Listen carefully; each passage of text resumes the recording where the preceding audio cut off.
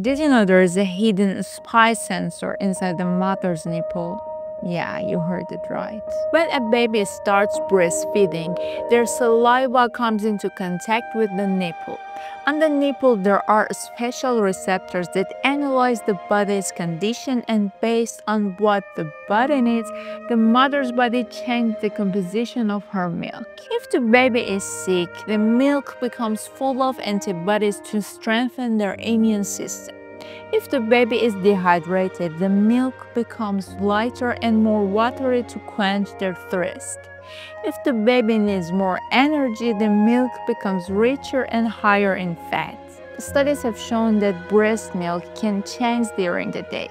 In the morning, it is lighter and energizing, and at night contains more melatonin to help babies sleep better. And the most amazing part, every baby gets their own unique milk. Even twins receive milk with different compositions. So you see, breast milk is not just food. It is one of the most intelligent natural systems on the earth.